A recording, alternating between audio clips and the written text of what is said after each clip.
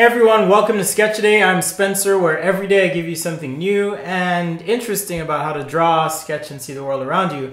And today I have with me my iPad Pro actually, and my Apple Pencil right here. And we're going to look at some efficient ways to sketch and create concepts. Now I've done something similar by manipulating photos in the past, but what I'd like to do is kind of just build on a concept. One of the great things about technology is that it can really make our lives so much easier. So just being able to bring a photo in, manipulate it, is something I love to do with the iPad. I'll be using Procreate. It's a great app on the iPad Pro. No, they don't sponsor me, but it is fantastic. It's only $6 too. So if you have an iPad Pro or iPad and you want to follow along, it's only $6. You can use Procreate.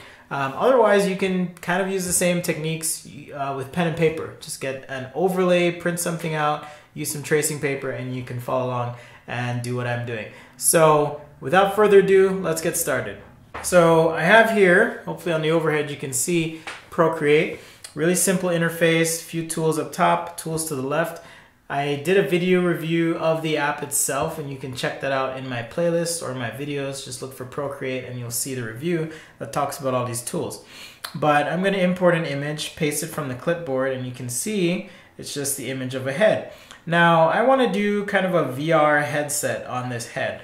And if you're like me and you're not really good at drawing people, it's always helpful to have a little bit of a guide. So what I'm going to do is use this as a guide for proportion and volume.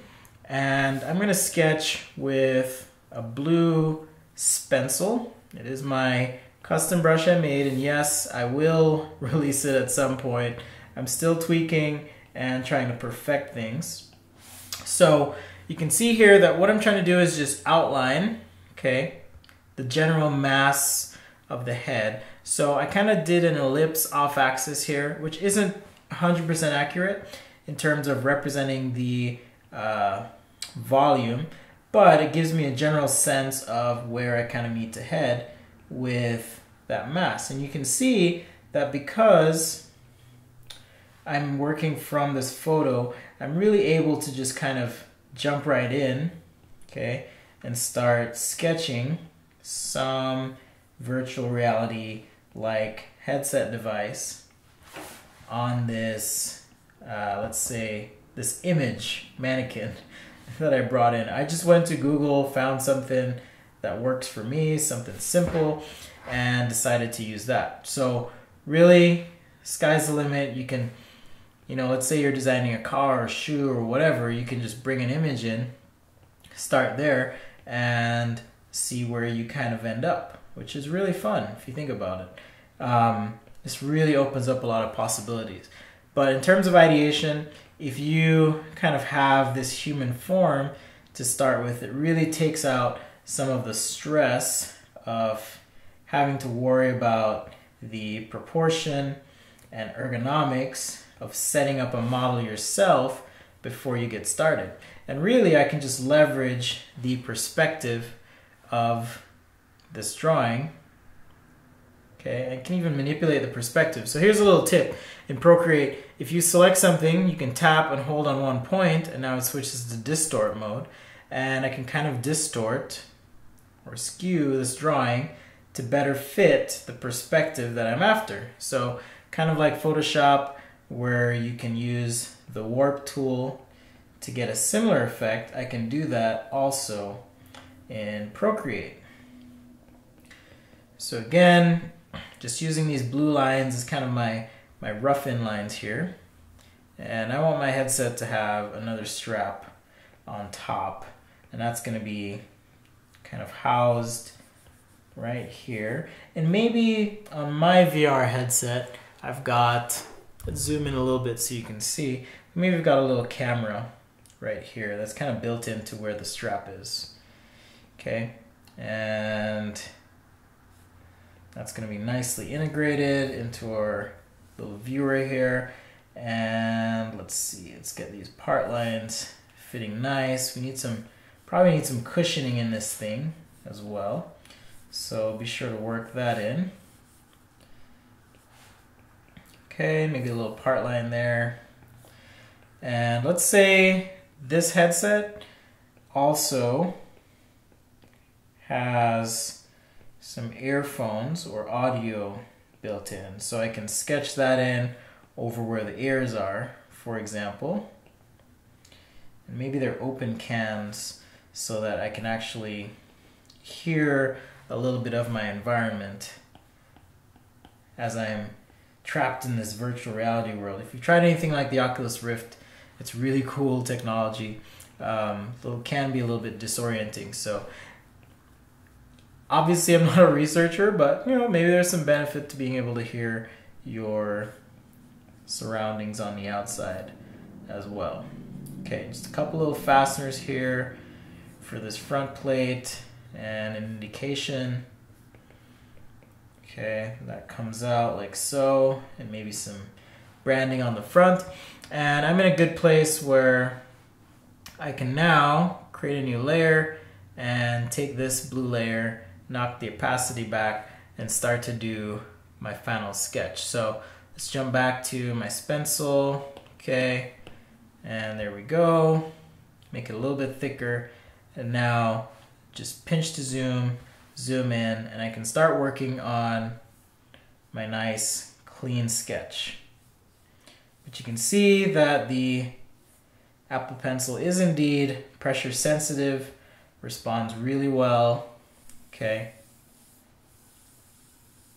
to pressure and the input itself on the screen. So whatever juju they've got going on in this thing, it's pretty cool, especially considering how thin and light this tablet is. It doesn't get hot, great battery life, and works pretty well. Okay, so here's my little camera indicator right there, and let's attach this, okay, to the front of our VR headset like so. And because I sketched in blue lines first, I can use those as a guide to essentially resketch what I did before.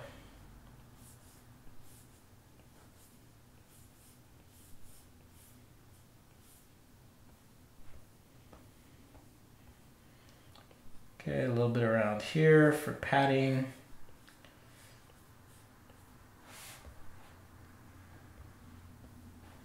Now another question I've been getting quite a bit when I do these digital sketches is whether or not the iPad is really good at palm rejection. And I don't know if you can see on the camera here, but I'm touching the screen, and I can move my hand around on the screen and watch as I take my hand off, there are no lines. So the palm rejection is really good, I'm happy to report. Okay, so hopefully that answers your questions about the palm rejection on the iPad Pro. But again, if you want to see a more comprehensive review from an artist perspective, you can check out my video where I cover a lot of those questions that you might have about the iPad Pro and how it performs in some of those situations that you might be wondering about. Okay, so a little part line there. Now, I won't be coloring this one. I know you guys probably want to see that, but for the sake of time, I'm going to keep this nice and brief, nice and short, because I wanted to focus on, the fact that you can actually create some cool sketches pretty quickly using the iPad. Okay, if you just use a little creativity in how you approach things, especially if you're doing something that you haven't done before or that you're not super comfortable with, you can really use the technology to your advantage to create a nice, compelling sketch of something. So let's say you needed to design a motorcycle or something that you just aren't used to doing all the time. It's really neat to be able to just take a picture that you Google on the internet and within a minute be sketching a concept on a topic that you might not be super familiar with. So pretty cool tool.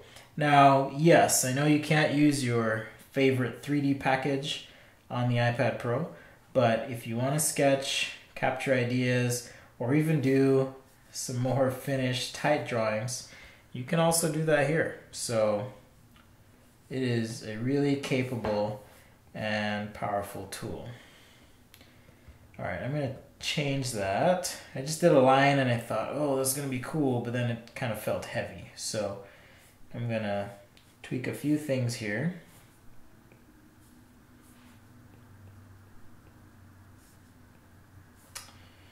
All right, so let's just rough that in and finish out our main outline. Throw in our part lines right here and right here.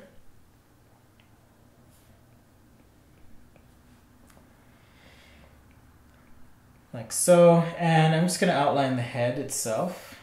Okay.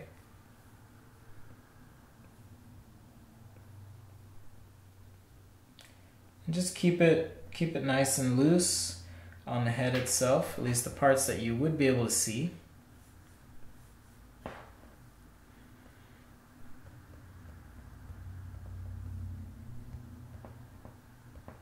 Sometimes the undo is a little bit picky here, so I'm just going to go ahead and erase. I was just trying to get rid of that stroke. Alright, so there I have a nice quick sketch, and let's say I want to just distinguish between a few parts really quickly. New layer, tap and hold, drag down, and let's pick a nice light gray color. And I'm going to just color in really light gray. Okay, just in those areas that I want to kind of call out or hint at, or highlight rather. Okay, so something like that. And for the background, if this were just a quick concept sketch, I'm going to, let's see, let's actually put this behind our layer one, and I'm going to switch the blending mode of that layer to multiply. And now, taking a nice soft brush, so I've got this nice big soft airbrush, make it really big. I'm going to just paint on the outside perimeter of this concept, just on the outside, like so. And with a little bit of elbow grease, okay, and patience, just come in and erase. And so what that does is it sets up a nice contrast between the foreground and background, foreground being the concept or the sketch itself, and of course the background now being the airbrush that we put in. And it just gives you a nice kind of depthy feeling background that you can work with. And you can do one or two things. One is to take another soft airbrush, maybe erase a little bit, soften some of this up, or you could of course adjust the opacity of that layer. But even things like leveraging the tone, okay, that's already established here. You can take an airbrush and just with the black airbrush come over and kind of reinforce the fact that this head has some roundness and shading to it, okay?